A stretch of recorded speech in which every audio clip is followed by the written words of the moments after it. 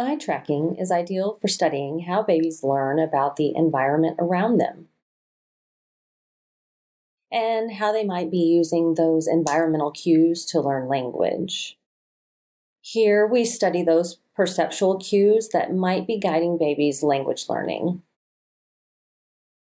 The main advantage of eye tracking and our methods described here is that it is a safe, reliable, and non-invasive way to collect copious amounts of gaze data in a short amount of time.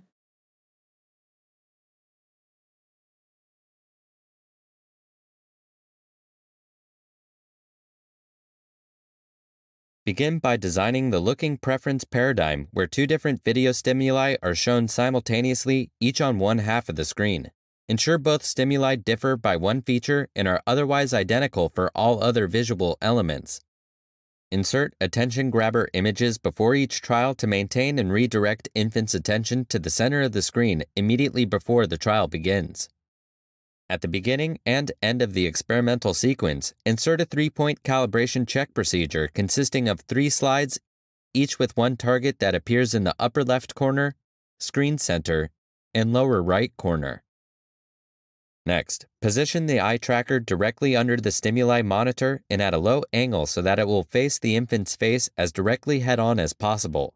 Use rulers and a digital angle gauge to measure the placement and angle of the eye tracker and the monitor.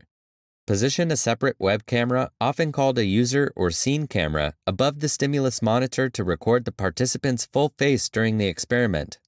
Finally, set up the experimental presentation software, usually commercial.